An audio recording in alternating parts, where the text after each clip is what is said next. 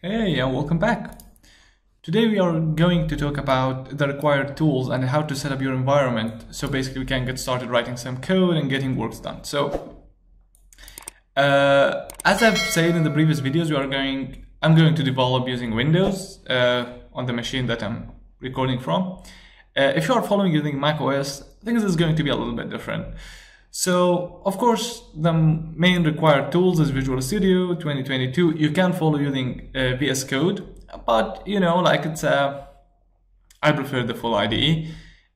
You need .NET 6 point whatever, and you need the Azure Functions Core Tools V4. So basically, Visual Studio 2022 for Windows allows full development environment for Azure Functions. You can create functions with the required triggers directly from Visual Studio, but Azure Functions Core Tools allows you to do the same actually using the command line. So in this case, if you are developing using the VS Code, it's going to work just perfectly for you. And we need Postman so we can test our APIs or our functions, all of this locally. So if you are only on Windows, we need actually Azure Cosmos DB emulator. So instead of creating your Azure Cosmos DB account on Azure, you can just get the emulator, and then this, as the name says, it's an emulator. So it's basically a local environment for Azure Cosmos DB that supports the SQL API, and then we can test against that all our development process before putting the app online and making it available on Azure.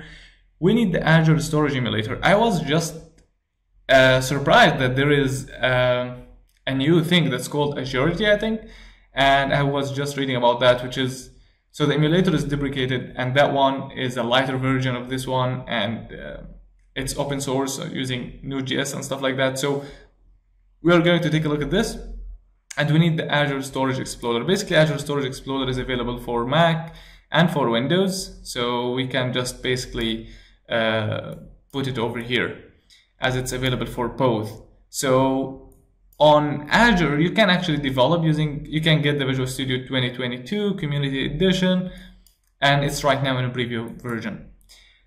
Azure Storage Explorer is a utility that allows us to see our tables, to see our queues, our blobs. So it's needed because it's better than if we are connected to the emulator, then we can use this one to connect to the emulator only on Windows.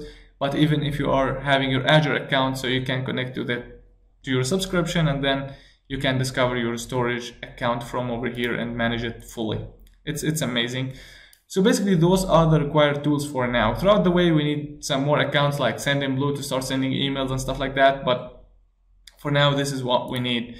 And if we open up this, as you can see, if you want to run the Cosmos DB emulator on macOS, you can do that, because I've just seen that it's actually right now has been available on preview as a Docker image, so Docker for Linux, so which means you can install that on Mac. So I will throw the link of this article in the description box.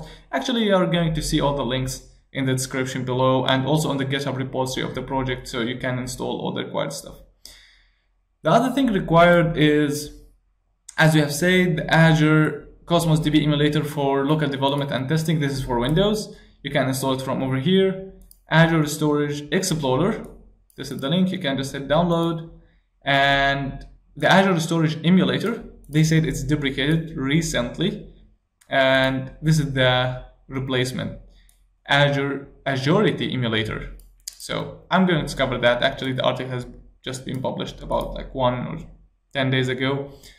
And yeah, by default, they said it's coming with Visual Studio, but I'm going to take a look at that and see if we need any additional setup for this. I'm going to let you know, or make a special video about that. So if you're installing Visual Studio Community, make sure that you install Visual Studio, and from over here, make sure that the Azure development is checked when you are installing Visual Studio. So in this means that the Azure functions will be there, and I think Azurite is going to be there as well. So this is perfect. I think this is everything that we need, but we still have we still have the Azure Functions Core Tools. So you can install them from over here, we need the version 4, of course, because version 4 supporting .NET 6.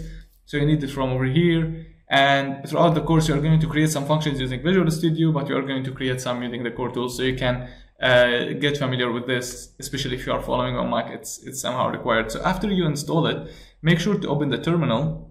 And if you hit over here, if you hit func, by just typing like func, you hit enter, this is what you should see. So basically, if you see something like that, so this means the Azure Function core tools are installed, and make sure that the version 4 is there. If you are following on Windows, this is all the stuff that you require. But if not, actually, you need to create an Azure account for simplicity, and you need to create an Azure Cosmos DB and Azure Storage account, and then you can follow. Azure Functions is available also on Mac, so you can easily find that over here.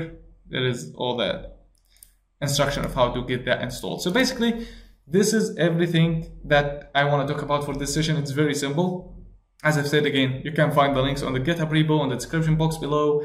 And if you have any questions, as I mentioned also at the beginning of the video, that we have right now the Discord server where you can ask all your questions and open any kind of discussions.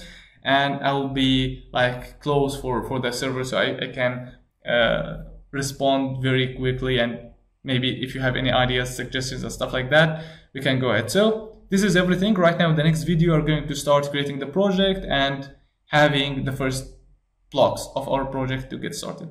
Thank you so much, and see you in the next one.